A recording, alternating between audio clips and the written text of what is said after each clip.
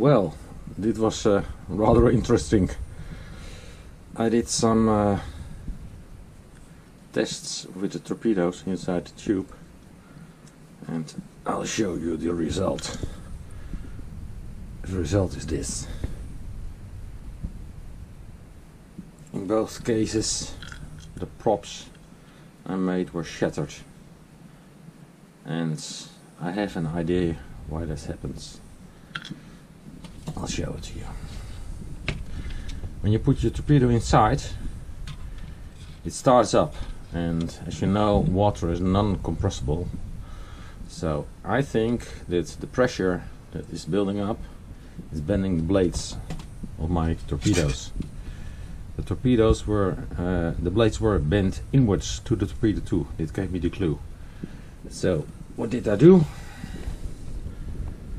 I got me another set of torpedoes and new blades, and let's have a look how those perform in the bath. Okay, both torps are inside the launcher. Let's have a look what happens. First I will launch the lower one. There she goes. Pretty fast. And then we're going to try the upper bottom.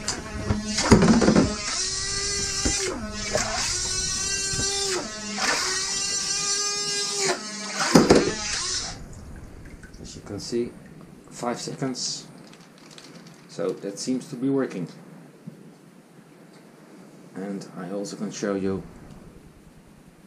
that this is the balanced torpedo. It will always float in this position.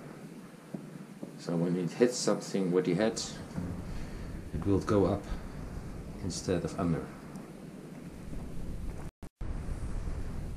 And now, just for fun, let's make some on the water. And let's see how it happens.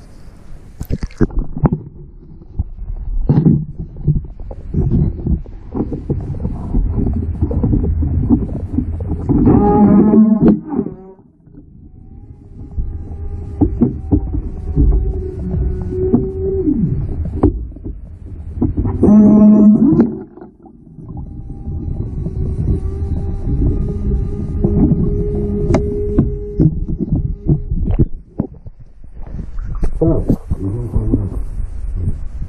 next step in the progress. Until next time. Sorry for the bad sound after the underwater session, but I think the microphone was filled with water.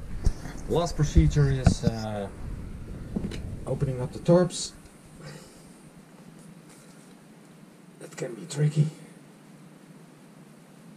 Like this. Let's have a look where the soft spot is. Like this.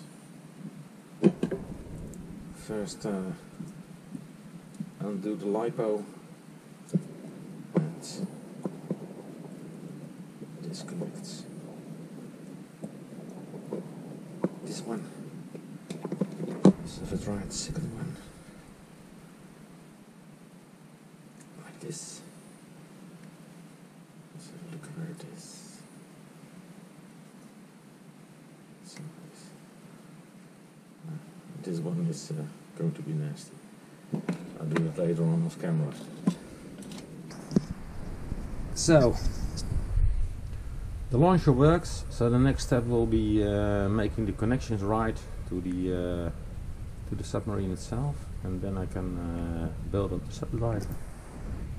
Until next time.